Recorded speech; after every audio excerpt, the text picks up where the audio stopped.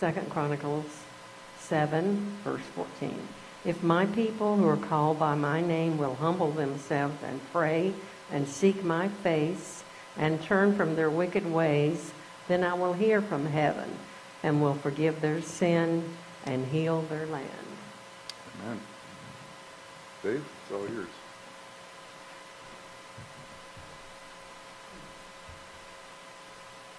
Look out, he said, it's all mine. It's good to see you all this morning. You can lie and say it's good to see me too. It's okay. I mean, it's just, I think we don't call it lying, we call it being nice, right? So, you know. But, let me see, I got that one on. I got this one. Get that one on too. Double mic'd now, so you can really hear me. I am a little bit bummed that there's not more people here because I worked extra hard. I even got pictures to show you. And, You're going around the world, though. well, maybe. I mean, here's the thing about streaming the internet. Somebody's got to watch it, or it don't count for nothing, right? So I'm sure there are some people watching. I think one of them is my wife who's not feeling well this morning, but that's okay. And Dave, we're here. That's right. And so here's the thing. There's a story told about a farmer, and he'd go out to feed the cows in the morning, right? And every morning he'd load up the truck and take the food out to, cows out there and feed them. And one morning, he goes out there and only half the cows are out there. He don't know where the rest of them are. So he's got to decide, do I put all the food out here? Or do I only just, a little bit of food because I only got a little bit of cows out here? And the answer, if you're preaching, is you put all the food out there because somebody's going to come along and pick it up, hopefully. So let's real quick word of prayer before we get started. Father, again, thank you for this opportunity. Thank you for these wonderful friends that I have here, my brothers and sisters. Thank you for this wonderful church, the wonderful people that you've placed in it. And Lord, we want to fill this church. We don't want another Sabbath of, wow, everybody can fit into half the church. We want a Sabbath of, wow, we're going to have to go buy some chairs or something. Or, wow, don't nobody call the fire marshal or we're going to be in trouble. And Lord, if we are acting in your will, those days will come. And we pray, Lord, that is exactly what we'll be doing. As for this morning, Lord, I just ask that you will hide me behind the cross of Christ, that you will block all the goofy things I say and do, and that those who hear whatever comes out of my mouth will hear your words and not mine. These things I ask in Jesus' name. Amen.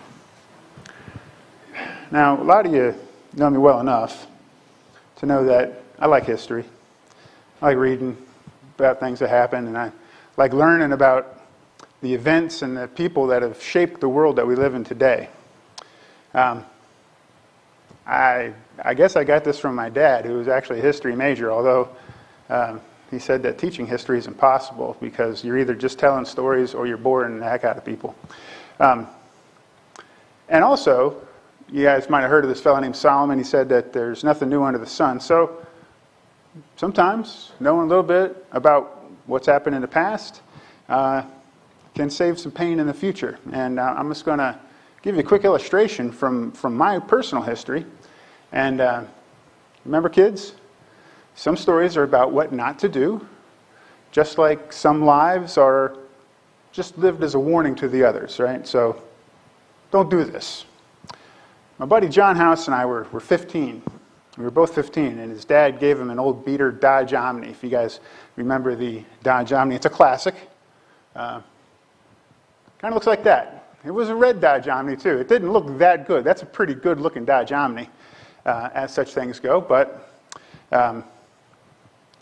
we got it running, put a stereo in it, put big speakers in it, because that's what John wanted. It's his car. It's all ready to go. Only one problem. We're both 15. The car is not registered. The car is not insured. And neither one of us has a driver's license. But, I mean, You going to let that stop you, really? No, of course not. So, I was going to cut to the chase. Broke a bunch of laws, not just about, unregistered, uninsured vehicles on the road and unlicensed drivers and all that kind of stuff. It really worked out in my favor that the one law that my buddy John was absolutely, we must obey, is the seatbelt law, which back then was a brand new thing and nobody wore seatbelts. But he insisted that I wear a seatbelt. And in less than an hour, we were upside down in a ditch and I was hanging from my seatbelt. So, kind of looked like this, except in a ditch instead of a parking lot. And John and I had to crawl out the passenger window. And we walked to a nearby house, made a phone call, got a couple friends to come over, and put the car back up on its wheels like that. As it happens, one of my best friends, a guy named Steve, who brought a truck and a chain, which really did most of the tipping it back on its wheels, he pointed out that this is really all for naught because when what happened had happened, it broke a tie rod, and so our front wheels were going like this instead of like this or like this or like that. So we weren't going anywhere. But got it back on its wheels, and our good friends, our best friends in the whole wide world, all vanished before the cops could show up. So, I don't know why the cops didn't actually show up. We stood around for a little bit, and I guess I'm going to blame it on the concussion, the big knot I had on my forehead. But we called my parents to come and get us. And I was trying to get my dad to come and get us because my dad was usually a little more cool about technically you stole a car and broke it, that kind of thing. Whatever. But he wasn't really in a fit state to drive, so both my parents came, and when they arrived at the scene, as you might would expect, my dad stood back, took it all in, and had belly laughs. And my mother stood there, took it all in, and screamed like a banshee. So, long story short, I kind of wish the cops had shown up, quite frankly. It would have been easier. Now, we dropped John off at his mom's house. We went home, and I'm thinking, I got to do something. I got to get out. I am like, I've been in trouble, but this capital T trouble, right? So eventually my mom calmed down, went to bed, and heard my dad shuffle off into the kitchen, pour himself another martini, and I executed my plan. Went out and I had a little heart-to-heart when my dad stood there, face-to-face, and I made a speech that would have made the prodigal son proud. And I'm not going to tell you what I said, and I won't give you exactly what my father said because we are in church. But the gist of what he said has been echoing around in my head for more than 30 years now. That's what he said. He said, son, you can learn from other people's mistakes. Right? This is what history's about. You don't have to go out and make every mistake yourself. It's not a requirement, as it turns out. I didn't know that when I was 15. I thought I had to do it all myself. Well, the scripture that Lillian just read, thank you, Lil, might seem to be unrelated or tangentially related to the foolishness that I've just described. But I want you to stick with me for a minute, and I think that, we'll bring it together and it all makes sense. Now, I think that this verse in 2 Chronicles 7 is probably familiar to most of you, maybe all of you. But the background of this is, or the context of this is, Solomon has just finished building the temple, and God's speaking to Solomon, right? Solomon, what do we know about Solomon other than he's David's son? Anybody? Huh? Why has this man ever lived, right? So he's just finished the temple. And God appears to him and has what I think you can only describe as a frank conversation. So let's take a look in 2 Chronicles chapter 7. We're going to start in verse 12 of chapter 7. This is what it says. This is from the New Living Translation, I believe.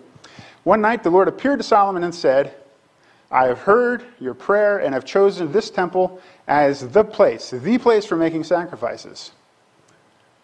And he goes on. Like that's good news, right? All right, the Lord has heard my prayer, and he's chosen this place. I built this building for him, and he's chosen it. This is going to be the place. But God doesn't stop there. He keeps talking. He says, now, at times, I might shut up the heavens so that no rain falls, or I might send out grasshoppers to devour your crops, or might send plagues among you. And then he gets to the verse that we all like to read. And we talked about, I was getting pulled a lot of directions during Sabbath school, but I heard somebody say something like this, right? Oh, we like to read that verse, but not so much those verses, right? So then, if my people who are called by my name will humble themselves and pray and seek my face and turn from their wicked ways, I will hear from heaven and will forgive their sins and restore their land. My eyes will be open and my ears attentive to every prayer made in this place. For I have chosen this temple and set it apart to be holy, a place where my name will be honored forever. I will always watch over it, for it is dear to my heart. Now this is a building that we're talking about, right? This is the actual conversation that God had with Solomon, and the temple was the Temple of Solomon, the big glorious Temple of Solomon. Now, I could spend about 2 hours going through the New Testament and a whole bunch of the Paul's writings, but I'm not going to. I'm going to ask you one question. Shortly before he was crucified, Jesus made a prediction to the Pharisees and the Sadducees. And what was that prediction? He says, if you destroy this temple, I will do what? I'll restore it in 3 days. Do you remember what they said to him? They said, bro, it took 64 years to build this thing. You're going to rebuild it in 3 days? But what temple was Jesus talking about? The temple of his body, right? So, in Solomon's day, the temple was a temple. It's a nice big building, all sorts of craziness in there. In what I'm going to just refer to as the Christian era, we understand that the temple that Solomon built was not the temple, right?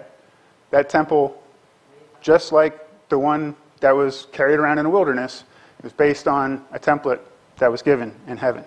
And that ultimately, the temple is Jesus himself. Now, let's take a real closer look at verse 13, where God says, now, hey, Solomon, bro, just so you know, at times I might shut the heavens so it doesn't rain, might send a plague of locusts, just so you know. Now, he's not saying that, hey, Solomon, I like playing tricks on people. It's not boredom or capriciousness. It's none of those things. And this is made clear and obvious in verse 14, where he says there's a mechanism by which you can be restored. And that mechanism is humble yourselves, pray, sink my face, turn from your wicked ways. So the things that at times might happen in verse 13 are a result of what? Of sin, right? Cool. So it's an interesting thing, and this is not news, right? I hope this is not news to you.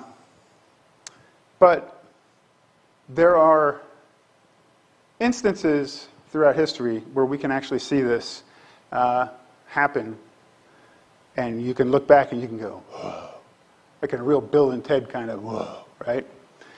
So I was actually planning on preaching a sermon about a month ago, because for like the first time ever, I was prepared well in advance, okay?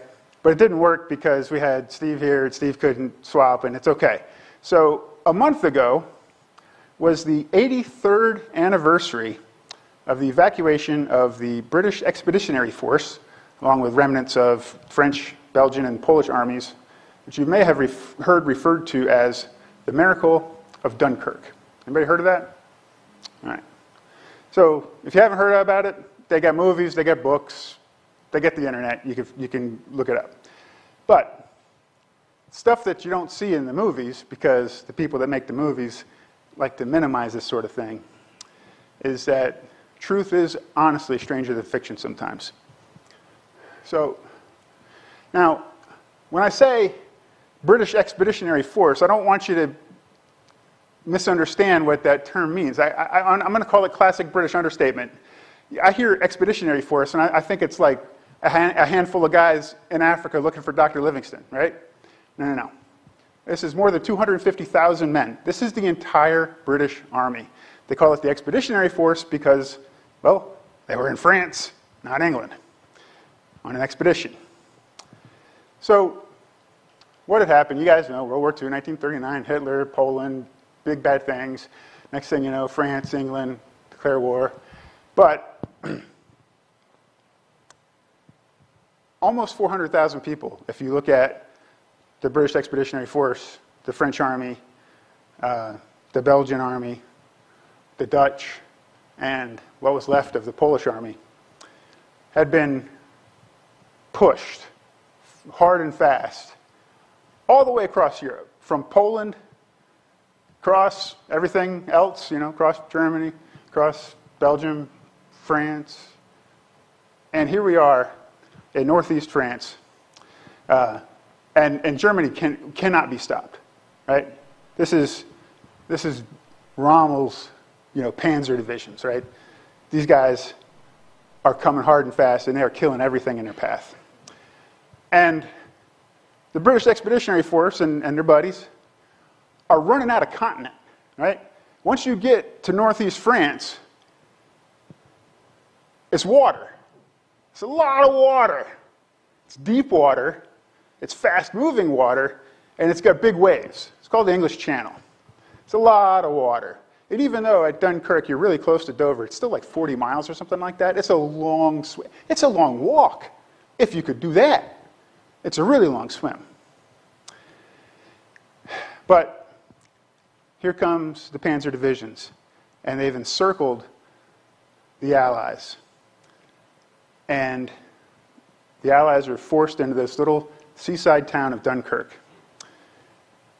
and forced through the town of Dunkirk, to the point where if you look at here, you've got dudes on the beach. That's what I named this picture. Dudes on the beach hoping for rescue, because the town's already full. They're out of space, up against the water. On May 27th, and this is a little out of order, but I just want you to know this now. May 27th, 1940, this is what the German High Command said. The British Army is encircled, and our troops are proceeding to its annihilation. That's what they said. Now, they said that on the 27th because of a weird, miraculous thing that happened on the 24th, but we'll get to that. Now, before these dudes are all on the beach, they're going that way, Churchill, the Admiralty, all the people that knew what was going on, knew that they were in big trouble, right?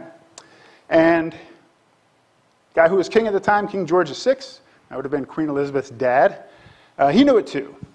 So you got Churchill and the admirals that are over here trying to figure out what they're going to do. And King George says, I know what I'm going to do. That's King George VI. That's a handsome-looking guy, right? And because it's a war on, he's in his uniform and all that stuff. And this is a still photo of a radio broadcast that he made, which was also filmed. And he addressed all of the British Empire. So not just England, Scotland, Wales, and parts of Ireland. This is 1940. The sun never set on the British Empire. This is back in those days. It wouldn't be for long, but at the time it was back in those days. So it goes to Canada, it goes to India, it goes to Australia. And this is what he said. I'm not going to quote him because I don't have the right accent. But what he said was, this is on May 24th. He says, hey y'all, this coming Sunday on the 26th, we are going to set this day aside as a national day of prayer. We are going to repent, and we are going to ask God for divine intervention in this great crisis that we face. Now, that's one thing for the king to say, hey, y'all, it'd be good if you went and prayed, right? Kind of, like it'd be good, like what if Jeff Fryer up here, like, hey, y'all, might want to think about praying. Oh, that's fine and dandy. But he did you one better. And that is, on Sunday morning, the king and the queen, with many members of Parliament, Churchill and his cabinet, a bunch of other officials, set the example. They went to Westminster Abbey early Sunday morning. The king and the queen of Holland were there because, the Germans had already taken over, so they were hiding. And literally, millions of people throughout the Commonwealth went to church. If you wanted to go to church that day and spend a little time in prayer, you better have uncomfortable shoes because you were going to be standing in line for a long, long time. If you thought that the churches here in America got crowded after 9/11, you ain't seen nothing. I'm going to show you this picture. That is the Queen and the King and Winston Churchill. Over on the other side is like a little handbill prayer to Almighty God at this time of war for May 26th. And I'm going to play just a little bit of this clip. This is like one of those newsreel type things. So,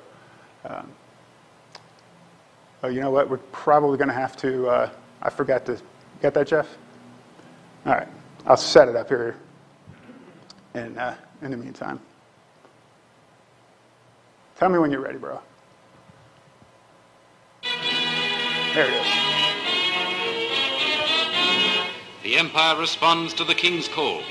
And at Westminster Abbey, heart of the Empire, the Look at the line. statesmen, the soldiers, the ambassadors, and hundreds of ordinary men and women join the mighty congregation. Her Majesty Queen Wilhelmina of the Netherlands arrives a few moments before their Majesties. No one here today could foresee the grave news that has come from Belgium. All the more, it is well for us to show the world that we still believe in divine guidance, in the laws of Christianity.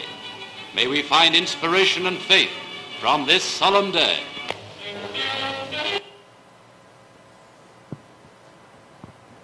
Can you imagine if there was a line from our front door up here, down the little hill, down the road, all the way to the circle, of people just trying to get into church and pray for a few minutes? How about that? Now, I'd like to see that without, the Germans going crazy again, but, still. Well,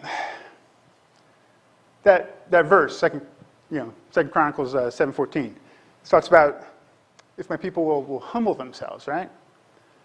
Now, if my darling wife were here, she would tell you, I have no use for royalty, British or otherwise, and I really enjoy reminding her that the United States fought and won 2 wars for the privilege of saying, you don't need no stinking kings here, right? But I got to call it how I see it. And George VI made a statement that it's hard to imagine hearing from another head of state today, elected or born or whatever. This is what he said.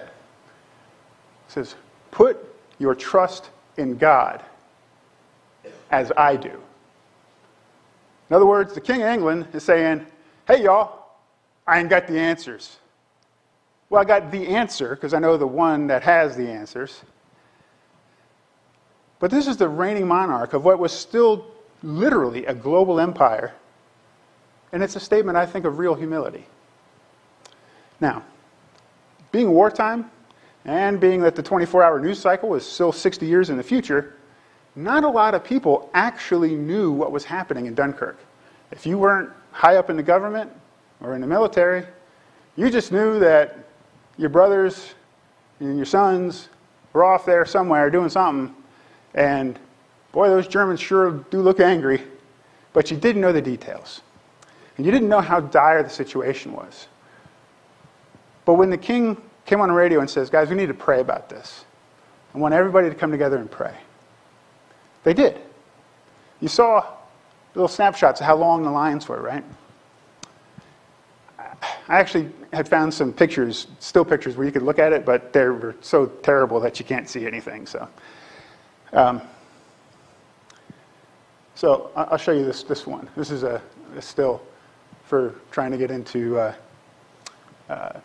Westminster, I believe. Now, 26 was that Sunday that they prayed, and the evacuation of Dunkirk commenced on Monday, the 27th. Now, this is what Churchill's advisors, the people that planned this whole thing, this is what they said. We can maybe get 20 or 30,000 men out of there. That leaves a lot of dead people. But the people that told Churchill this, I don't know, maybe they weren't part of the praying crowd, or maybe they just told him this before the praying started.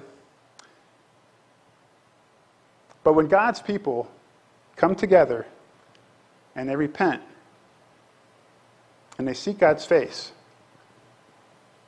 things happen.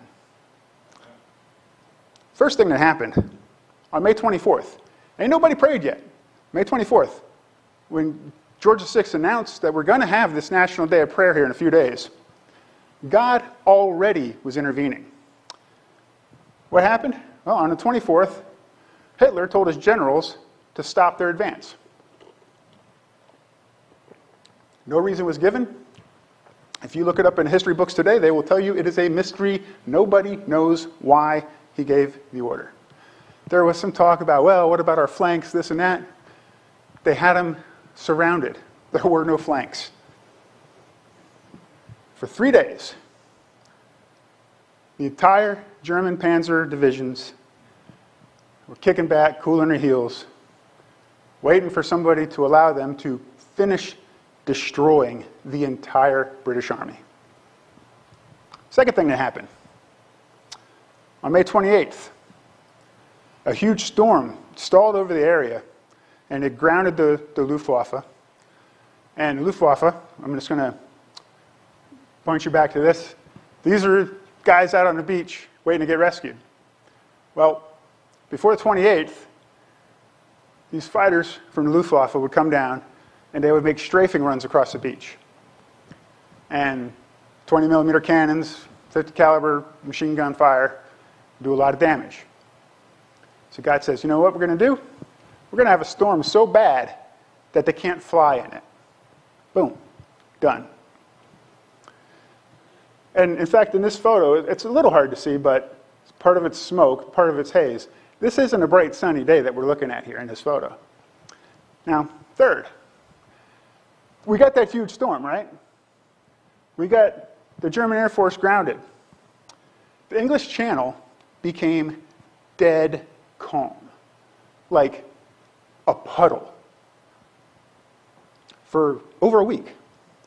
And what this allowed was for little boats to cross the channel safely. And these little boats were used to get soldiers off of the beaches and off of the breakwaters out far enough where the larger Navy vessels, because they take up a little more space under the water, right?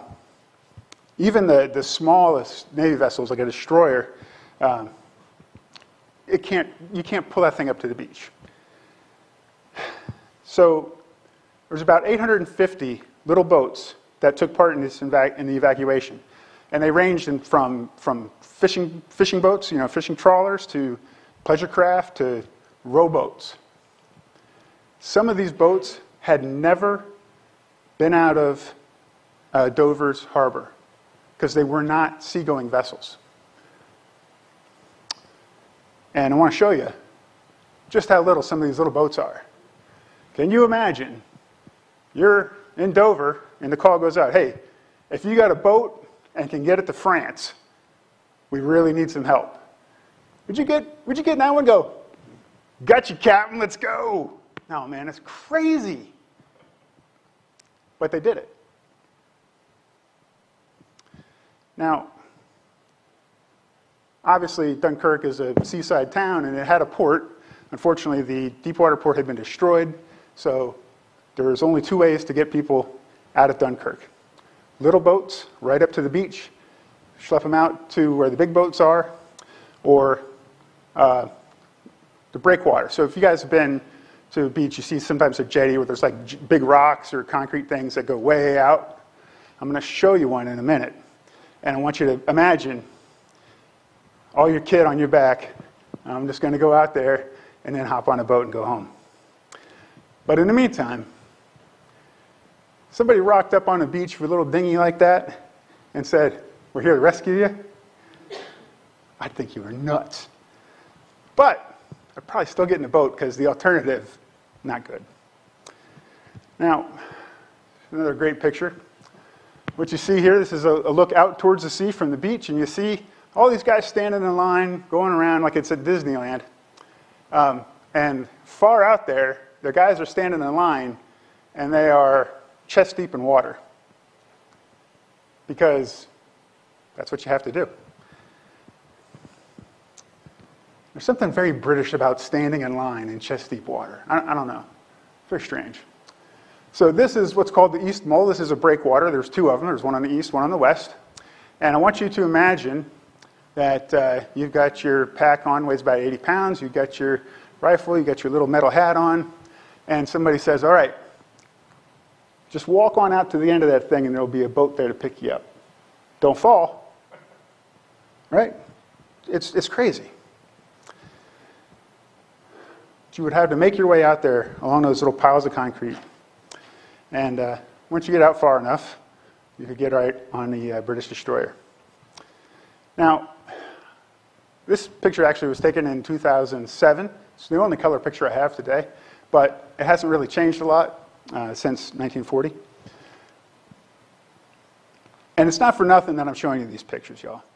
I want to be sure that we really understand what the situation was. You have 400,000 men about to be annihilated by the German army. And there, at that time, was no power on earth that could have prevented it. Nothing. And if it had happened, if the German army had indeed destroyed the British Expeditionary Force in Dunkirk, what about the French resistance? Would there have been anybody left to resist? How would England have continued the fight? How might history have changed? How might Europe be different today?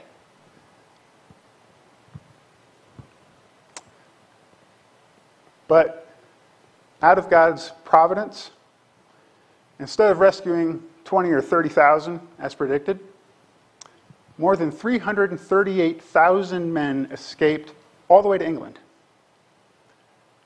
That's not including the people that died because they got, their boat sank on the way back. Because the English Channel was mined and there's submarines and all that stuff. 338 men escaped to England, including, out of that 338,000, 140,000 French, Belgian, Dutch, and Polish soldiers. So, if you were one of those guys, that's what it would have looked like on your way home. Standing room only, and nobody cares. Very grateful.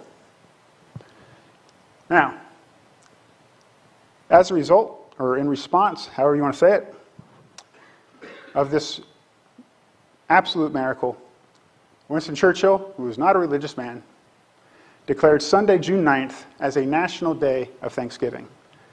And he is the one that actually coined the phrase, Miracle of Dunkirk.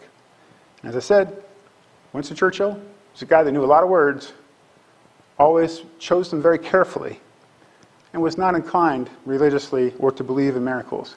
Had no other explanation for it. So what, Dave? 83 years ago, you said. Yeah, 83 years ago. And I know that all y'all lead perfect lives and all that, but I just want you to indulge me for a moment, because just maybe one person here, or maybe somebody that's watching online, because they think they're not perfect enough to join all you perfect people here in the flesh, maybe one of you is like me, a sinner saved by grace. And maybe, you're like me, and every now and again you find yourself in a situation where a little repentance is in order, and a little divine intervention is needed. Now, if that's not you, okay, you go ahead and take a nap. But if it is you, and it is me, when I look at the events of Dunkirk, and I see all the things that happen, and guys, I'm giving you the overview. All right, I could stand here for 3 hours, ask my wife. I have done it to her. hours of, and then this, and can you believe that? Right? And Hitler's got him right where he wants him. Can at will destroy the British Army. But instead says, we're going to call a halt here. Does that make any sense? No, makes no sense. Somehow, out of nowhere, comes a storm that is so bad that planes can't fly. But at the same time, in that same area, in the English Channel, which has very strong currents and very high seas, on a good day, suddenly becomes dead calm and stays that way for a week, which coincidentally is just long enough for the evacuation to be completed. When I see these things, I get excited. And I get excited not just because I like reading history and I like learning things, but I get excited because I see the hand of God moving in the events of our world. Now, just like we like to tell people about the prophecies of Daniel 2, you get the statue, you get the head of gold, you get the chest of silver, all that stuff, right? Why do we do that? We do it because we want people to understand that God knows his history from beginning to end and can guide us and direct us. And we can know the future based on what the past has been, right? Or what God has told us about the future. So, and that's great. Babylon was a long time ago.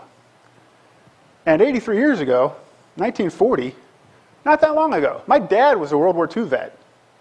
My mom was born in 1940, 2 months, a month and a half after Dunkirk.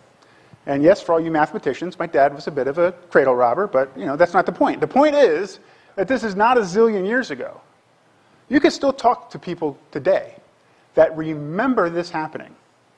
I mean, they're not young anymore, but there are still people alive that can tell you, oh yeah, I mean, I was young, but I remember that. I remember standing in line for church for 4 hours, or whatever. But here's the point. There comes a time, or there will come a time, or times, in the life of every individual, in the life of every family, in the life of every community, whether that's a religious community like we have here at church, or the greater community of Pittsburgh, Chatham County, North Carolina, Western civilization, you name it, there comes a time when the stuff gets real. And you know what I mean when I say that. Now, we got kind of a small church here, right? Particularly today, we're not exactly packing them in, but we got a small church. And even if you're relatively new here, and maybe you think that people don't really know you that well, they don't know your story, we all know that you have a story, just like you know that we all have a story. This is part of what we inherited from Adam. It's just part of the deal. Something in your life has been broken. It just has. Now, I don't see anybody young enough for this to apply to, but maybe online or somebody. It's super young, super lucky. Just wait. You can hear me now, or you can hear me later, echoing in your dreams. Because it's going to happen. The beautiful thing is that God does not leave us destitute and without hope when we're in these circumstances. You were talking about prayer. We were asking for prayer for your husband, right? Asking for prayer for my mother-in-law. Right now, I'll be honest with you guys, my mother-in-law wishes that she was not alive. She's in a lot of pain. She has a great deal of difficulty doing anything. She realizes that she's a burden on her children. And I mean that in the nicest way possible, don't get me wrong. I don't consider her to be a burden. Her children don't consider her to be a burden, but in her head, that's how she feels. We've been praying for Gloria. We're praying for a miracle there. But in all these circumstances, what are we really praying for? We're really praying for God's will to be done in our lives. And for us to understand and accept that. And we can understand and accept that only insofar as we believe that God's will is something that can be exercised in this world, and that God's will is perhaps better than our will. Crazy, right? This is what God said to Solomon. And this is the Dave translation of the Bible, right? So you don't like it, deal with it. Right from the jump. It said, Solomon, great building, looks fantastic. Yet all the windows are level and straight and everything. Fantastic. But that's today. This is awesome. Today. You got the priests in here, and they're all doing the right thing today. The people have brought their talents, they've sacrificed their time and their treasure to make this happen. And they're all in. Today. But Solomon, get wise, bro. Because tomorrow, or maybe the next day, are not going to be like today. Things are going to go sideways. Your priests are going to be in here in my temple offering strange fire. They're going to be up on the hilltops with the Asherah poles and all that foolishness. Your descendants, Solomon, aren't going to be like your father David or like you are right now. In fact, Solomon, hate to break this to you, but there just might be a period of your life where even you, wisest man ever, kind of go off the rails a bit. Now, beyond that, Solomon, you're a wise man. What do you suppose the people are going to do when the king and the priests are out serving other gods? But God continues. He says, Solomon, I believe in allowing people to make their own choices. And I know that not even you, in all your wisdom, will always make the best choices. So Solomon, keep this in mind. No matter what happens, no matter what bad choices you make, and no matter what situations arise as a consequence of those choices, if you will, humble yourself, seek my face, and repent from those bad choices that you've made. Here's the promise. I will forgive, and I will heal.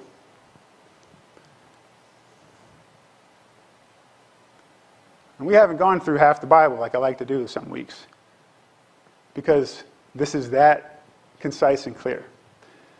Now, I've kind of mentioned this before, but if you've been through a Daniel and Revelation seminar, you've seen how God accurately predicted the history of the world empires from Babylon all the way down to the present day, right?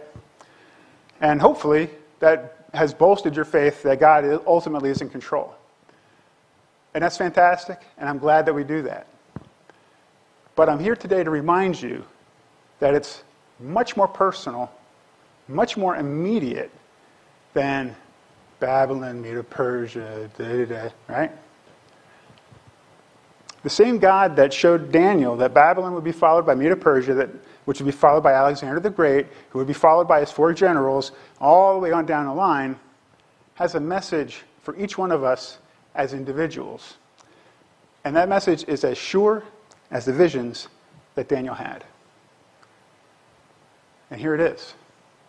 If my people who are called by my name, that's you and me, will humble themselves and pray and seek my face and turn from their wicked ways, I will hear them from heaven and will forgive their sin and heal their land.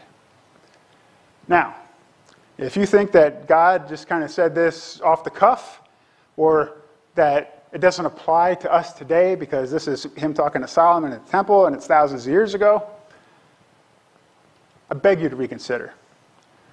He made this promise to Solomon, not about just Solomon, not about just physical Israel of that day. He said, my people who are called by my name. That's all of us. And we don't have to look to Babylon and Medo-Persia and all these things to see God keep his promises. We can look back to May of 1940. Some of you were alive in 1940, if I'm not greatly mistaken. You were young, but you were alive. And in May of 1940, this promise is kept. And as a result, the world is how it is, not as it could be. Not that the world's great, but it could be worse. So let's start wrapping things up here, because it's time. Now, something I've been thinking about as I've been preparing this involves Sabbath school. Now, some of you may or may not be aware that, at least in theory, Sabbath school begins at 9:30 with 15 minutes of prayer time. And the idea is that you come in to church, and it's, 9:28, 9:29, and 59 seconds, whatever it is, and you come in, and you sit down, and you pray. Maybe you grab a friend and pray together, it's little groups. Maybe you pray as an individual. But the idea is that from 9:30 to 9:45-ish, we're in here praying. And that at 9:45-ish, we then transition to the regular Sabbath school program. Now, this is where I do this. My name is Dave, and I'm always late. Okay? Always late. If I'm late to my own funeral, don't be surprised. Hope to miss it entirely, actually, quite honestly. But I don't want you to be upset or mad or think that I'm accusing anyone of anything when I say this. But the fact of the matter is that when we made this change, it got interpreted as, oh, Sabbath school starts at 9:45 now, so as long as we're there by 10-ish, we'll be fine. And I'd like to say that I'm kidding about that, but I was at board meeting 2 days ago, and somebody said, when does Sabbath school start? Somebody said 9:45. And the answer is no, Sabbath school starts at 9:30 with 15 minutes of prayer. So, one other thing. I'm pretty bummed that we've had to postpone this Walking with Jesus thing that we're doing with Elder Bentley. But I also believe that it's providential, because I'm going to be straight with you, I don't think we're ready. I don't think we're ready. I don't think we're committed to the work that's going to be required to pull this event off. I don't think that we're spiritually ready for an influx of people.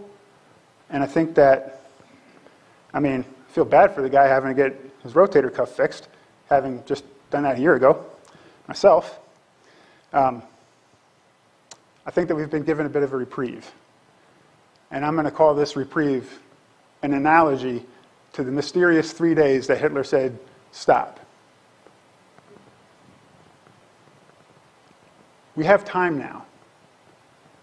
We have time to make sure that we're in the Word, that our walk with Jesus is going well, and to develop the habits of discipleship that we need if we're going to lead others to Jesus, and that if we're going to endure to the end and be saved. So, where am I at? Here's an idea. Next Sabbath, week from today. Well, call it 6 days and, 21 hours. Maybe instead of trying to get here by whatever o'clock, we commit to ourselves, to each other, and to Almighty God that we'll be here, ready to pray at 9:30. And at 9:30, let's come in here, either by yourself or with a friend, and pray. And let's commit to each other right now to turn away from whatever's distracting us or impeding us on Sabbath morning. Maybe plan a little bit better. I was going to be on time today, but I forgot that I got this monster puppy now who cannot let me out the door without playing fetch for a few minutes. I would have been on time, or at least closer. So I got to plan better. I got to know that that dog needs 15 minutes of running back and forth before I can walk out the door. So let's think about this, let's pray about it, and let's come together next Sabbath morning at 9:30 and seek God's face. Seek His forgiveness for where we failed Him. Seek God's will in our lives as individuals and as a church. And what history shows us, contemporary history that you can look at photos of, that you can watch videos of, that you can talk to people who remember, shows us that miracles will happen.